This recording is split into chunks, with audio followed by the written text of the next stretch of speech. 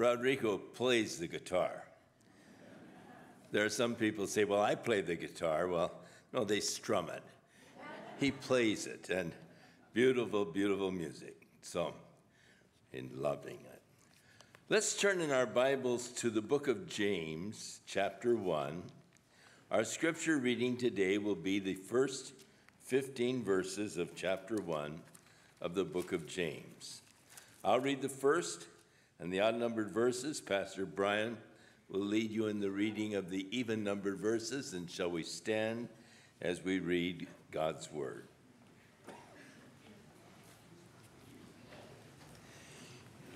James, a servant of God and of the Lord Jesus Christ, to the 12 tribes which are scattered abroad, greeting. My brethren, count it all joy when you fall into diverse temptations, knowing this, that the trying of your faith worketh patience. But let patience have her perfect work, that ye may be perfect and entire, wanting nothing. If any of you lack wisdom, let him ask of God, that giveth to all men liberally, and upbraideth not, and it shall be given him. But let him ask in faith, not wavering, for he that wavers is like a wave of the sea, driven with the wind and tossed. For let not that man think that he shall receive anything from the Lord. A double-minded man is unstable in all his ways. Let the brother of low degree rejoice in that he is exalted, but the rich in that he is made low, because as the flower of the grass he shall pass away. For the sun no sooner is risen with a burning heat, but it withereth the grass, and the flower thereof falleth, and the grace of the fashion of it perisheth. So also shall the rich man fade away in his ways. Blessed is the man that endureth temptation, for when he is tried, he shall receive the crown of life, which the Lord hath promised to them that love him. Let no man say that when he is tempted, I am tempted of God. For God cannot be tempted with evil, and neither tempteth he any man. But every man is tempted when he is drawn away of his own lust and enticed. And then when lust hath conceived, it bringeth forth sin, and sin, when it is finished, bringeth forth death. Let's pray. Father, we pray that you'll help us today to come to an understanding of temptation, because, Lord, it's something that we all face. But, Lord, we pray that you'll give us really victory over the temptations of the enemy, Lord, to turn aside from your path and from your ways. So open now our hearts. Help us, Lord, to be very teachable, and just give to us, Lord, understanding in this area of our lives. And we thank you for it. Amen. You may be seated.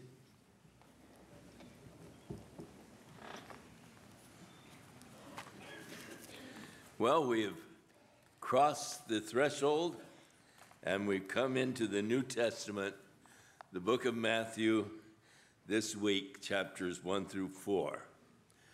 Because of the fact that we will be going over to the Anaheim Stadium this evening with the Greg Laurie's outreach there. If you come to the church, forget that we're not going to be here. Don't panic. We haven't been raptured, but we're over there at Anaheim for this outreach, and we just want to be in prayer for it. Looking forward to what the Lord is going to do tonight in and through this outreach there in Anaheim. So keep it in prayer, and if you can, we encourage you to go over and attend.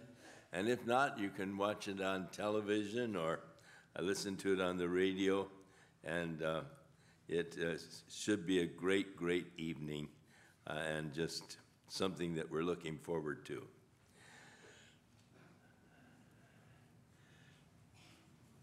Let's turn to the 4th chapter of Matthew, verse 1 for our scripture today. Then was Jesus led up of the Spirit into the wilderness to be tempted by the devil. Temptation is a problem that we all have to deal with. It is Satan's chief weapon to lure you away from God's perfect plan and will for your life. To yield to temptation can alienate you from your fellowship with God. And all of us, at times, are exposed to and oftentimes yield to temptation. Temptation always involves putting my fleshly desires over the desires of God for my life, doing what pleases me more than what pleases God. Temptation usually offers immediate gratification and happiness, but the end result is always emptiness and misery. The reasonable man will always stop and ask the question, if I do this, what are possible consequences of my doing it? God calls on us to reason things out, think it through. Does it really make sense? Or is there no sense, which is in reality nonsense? God said in Isaiah 1:18, "Come now, let us reason together, saith the Lord. Though your sins be as scarlet, you can be as white as snow." And God is asking you to be reasoned, think it through. In Romans 12:11, the Lord said, "I beseech ye therefore, brethren, by the mercies of God, that you present your bodies as a living sacrifice, holy and acceptable unto God, which is your reasonable service." It makes sense to offer yourself unto God. It's reasonable service.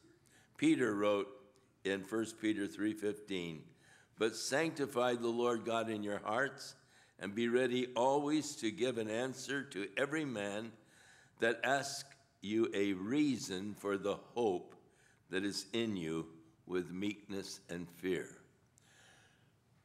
Be able to give to people an answer. Give them the reasons why you have your hope in Jesus Christ. The problem with temptation began very early in the biblical story of man. God had placed Adam and Eve in a perfect environment, the Garden of Eden. There was no air pollution, no water pollution, even no thorns to be pricked by. I have read that thorns are undeveloped blossoms.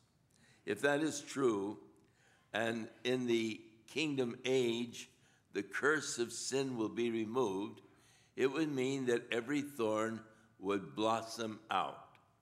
Can you imagine how beautiful the desert would be if every thorn became a blossom? The saguaro cactus, oh my, how beautiful it would be if each one of those thorns were a beautiful blossom.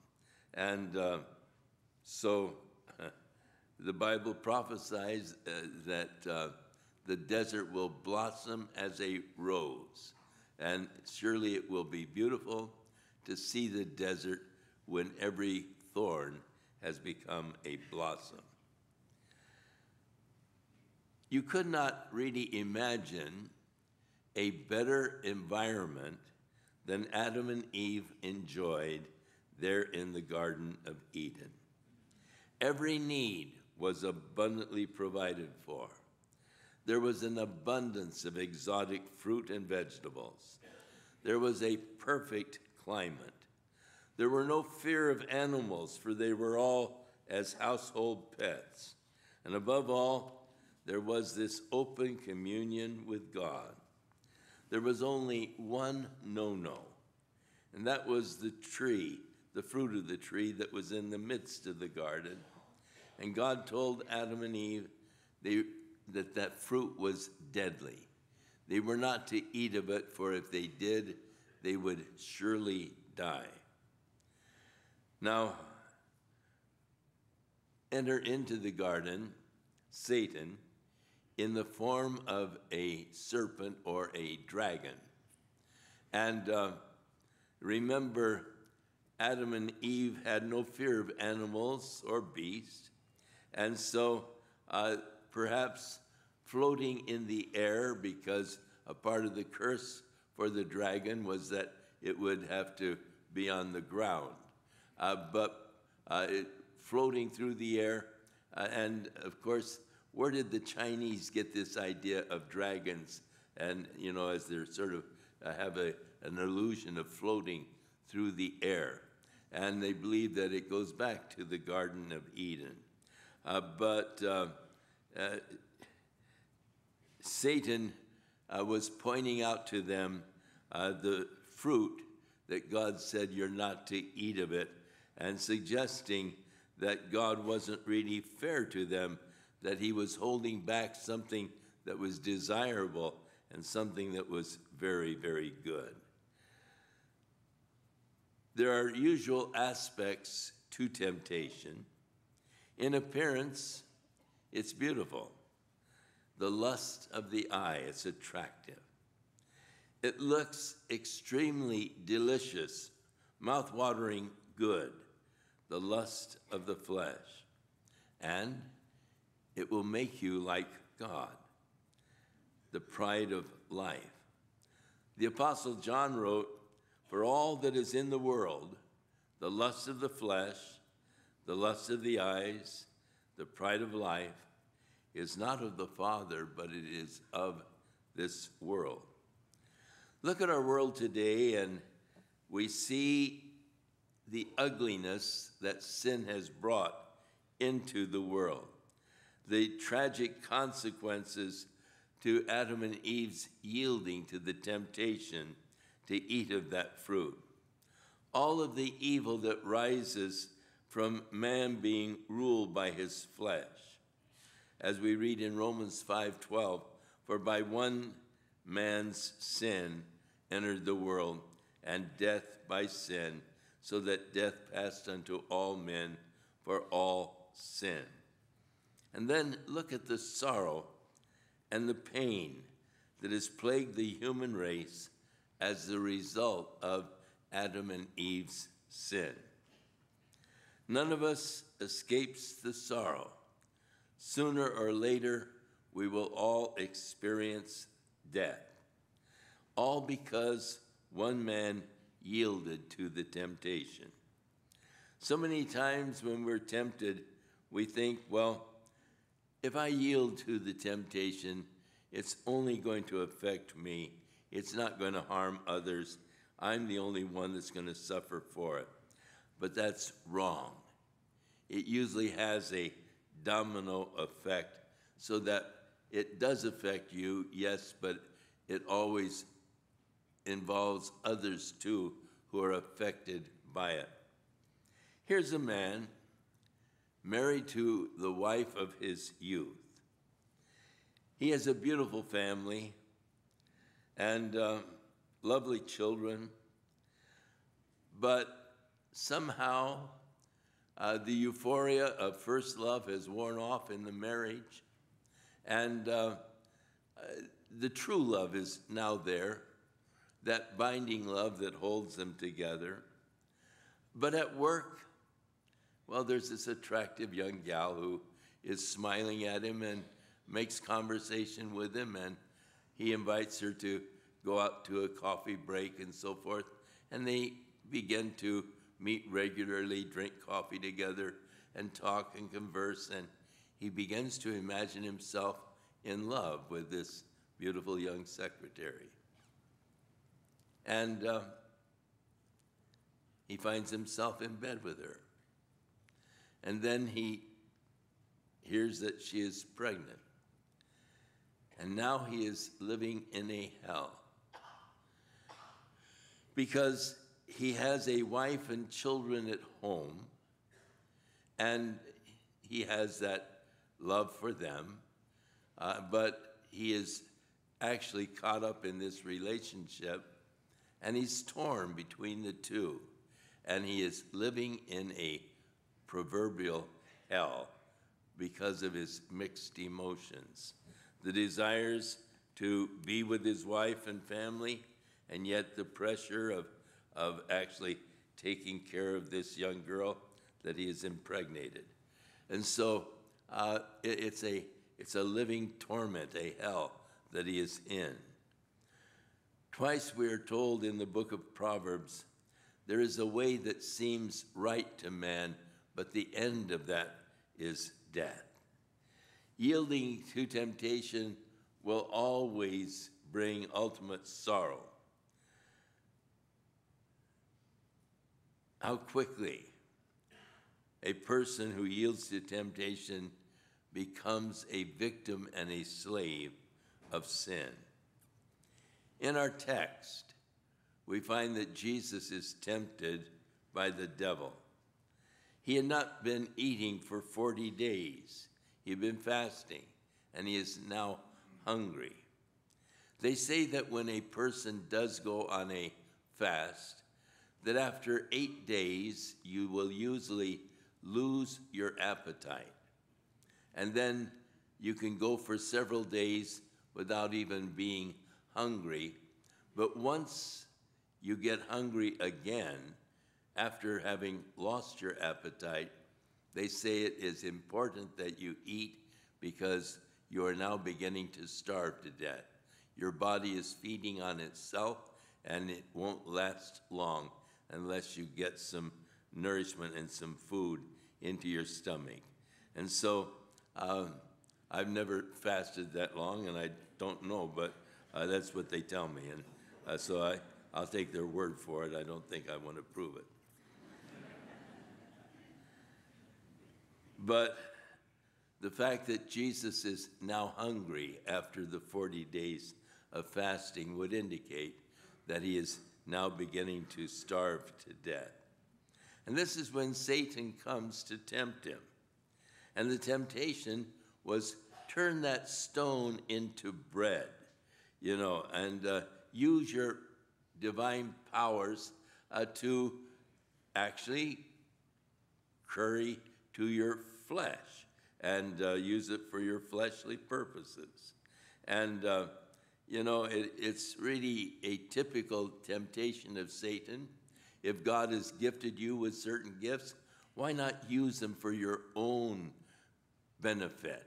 Use them really to use on yourself, and rather than to glorify God, and enrich yourself as a result of the talents or abilities that God has given you.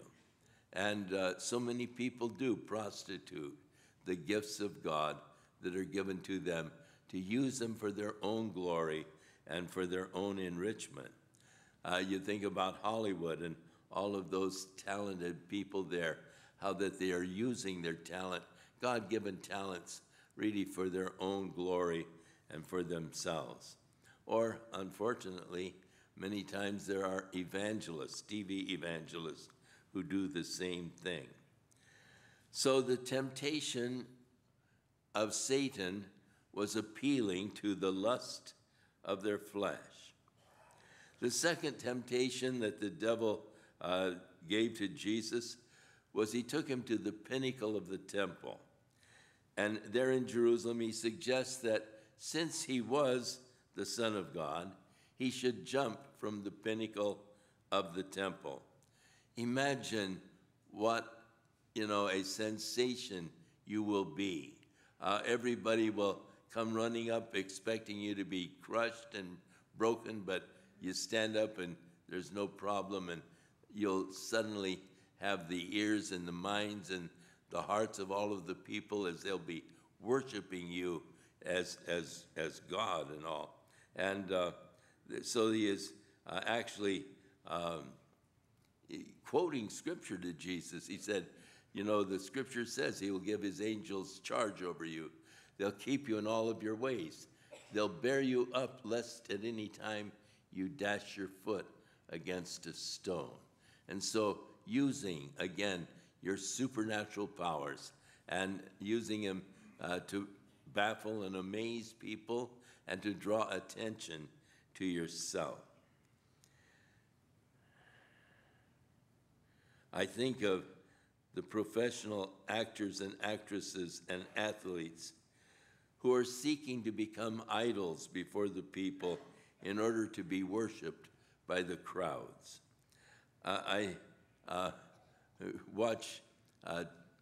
watching football on television, and I notice how that so often when a fellow will make a spectacular catch or whatever, he will really do his little dance, his little parade there in the end zone, and drawing the attention of the crowd and just feeding off of the cheers and all of the crowd that is there, and just how that it seems like we desire that kind of worship and that kind of adulation from the crowd.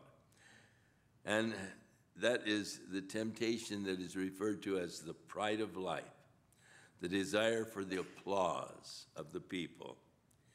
In the third temptation, Satan took Jesus to a high mountain.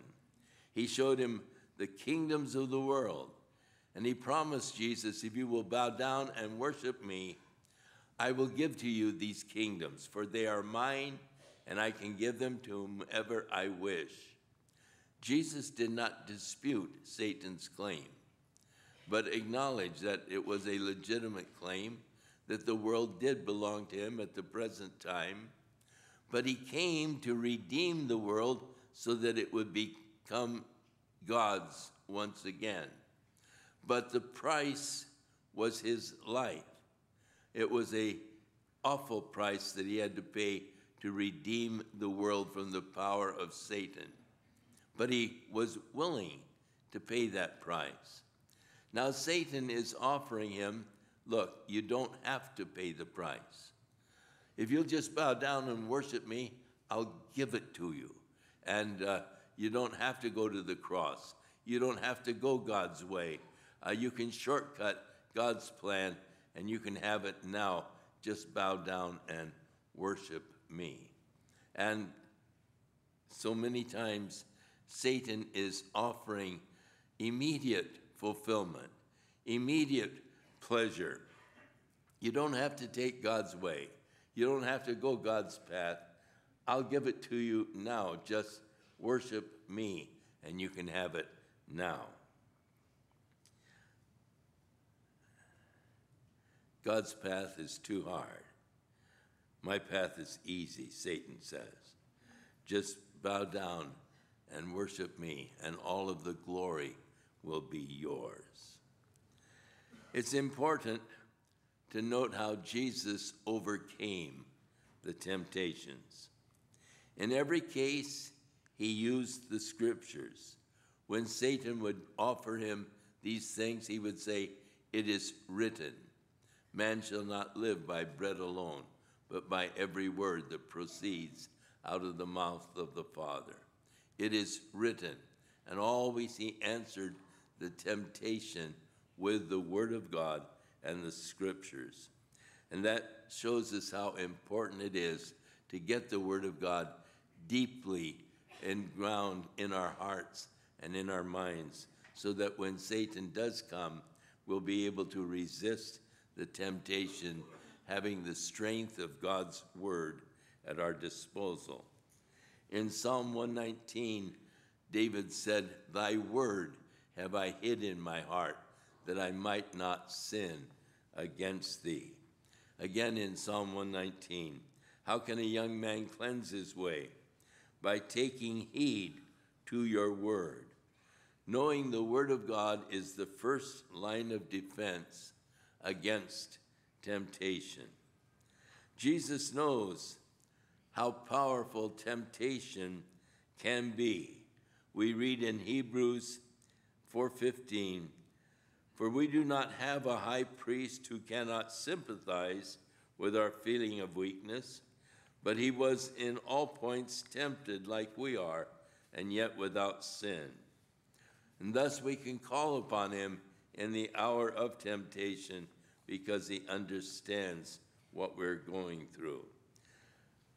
We saw the horrible consequence of Adam yielding to the temptation and bringing into the world death.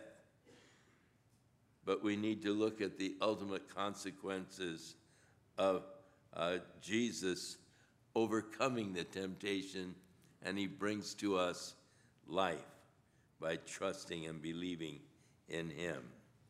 So we see the wonderful benefits of what Jesus has done for us.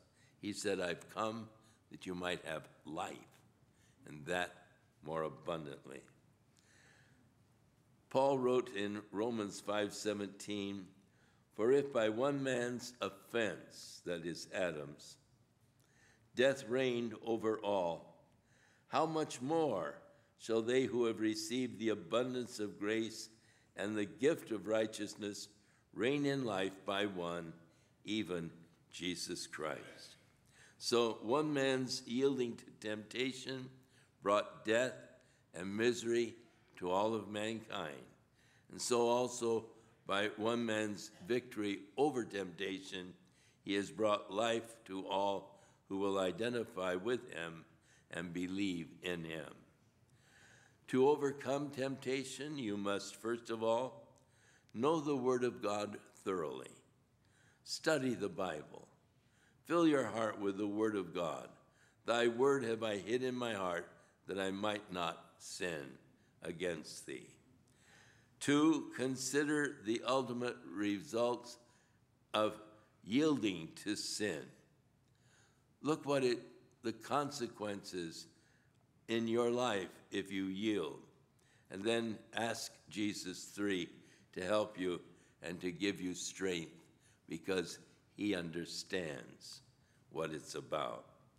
And then finally, listen to and obey the voice of the Holy Spirit, who is warning you against doing it.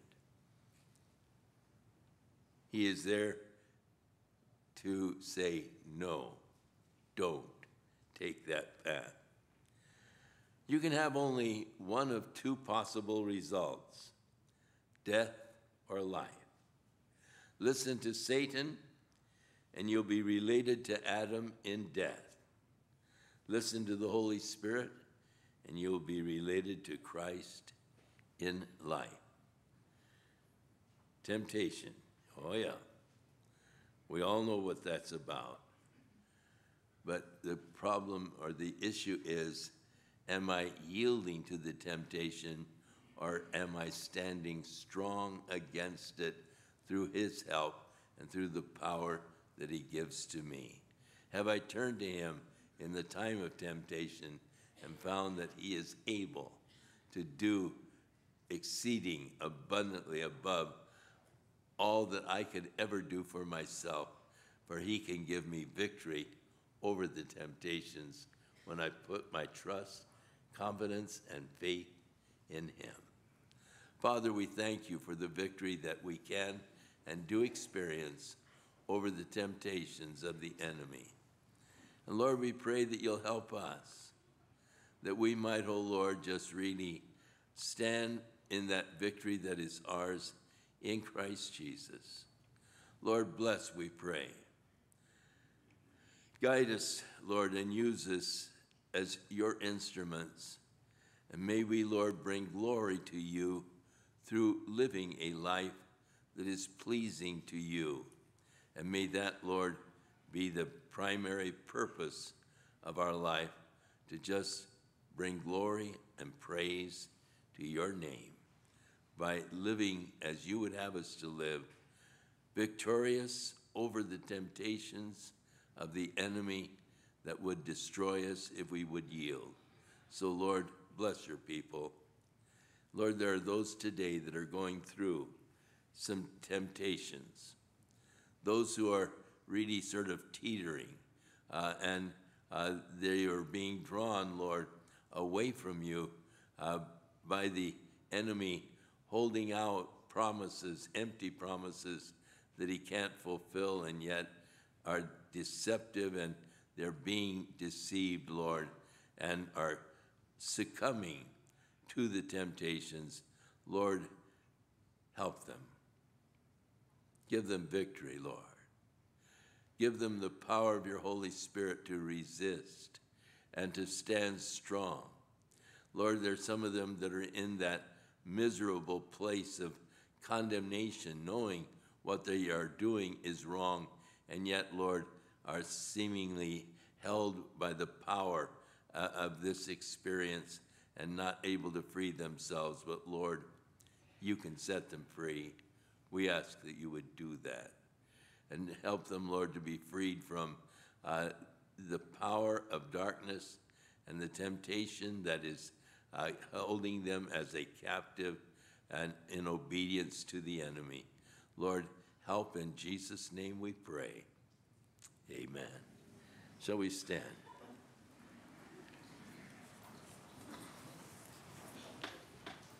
The pastors are down here at the front to minister to you today. If you are going through a temptation, and if maybe you've even succumbed to that temptation, and you've gone that next step, you find yourself sort of in this trap, and you just can't see your way out, the Lord can make a way, and will make a way if you'll just but give him the opportunity to do so. So we would encourage you, as we're dismissed, come on forward and just ask these fellows, pray for me. I'm going through a heavy experience and I need the Lord's help. And where two or three agree on earth is touching anything, the Bible said it will be done. And so God will help you today, and God will deliver you today if you'll just give him but the opportunity to do so. And so may you be set free today. May you go from this place delivered and set free by the power of God's Holy Spirit, and free to worship him and free to serve him, and just freed from that miserable condition of doing what you know you shouldn't do, but not being able to do anything about it. May you experience his help and just be freed from that power of darkness holding you today. So God bless you and be with you, strengthen you, cause you to abound in all things in Christ, living a life of victory over the power of sin and over the power of darkness that would hold you as a slave if you submit and yield to it. The Lord bless thee, and keep thee. The Lord make his face to shine upon thee, and be gracious unto thee, and be gracious unto thee.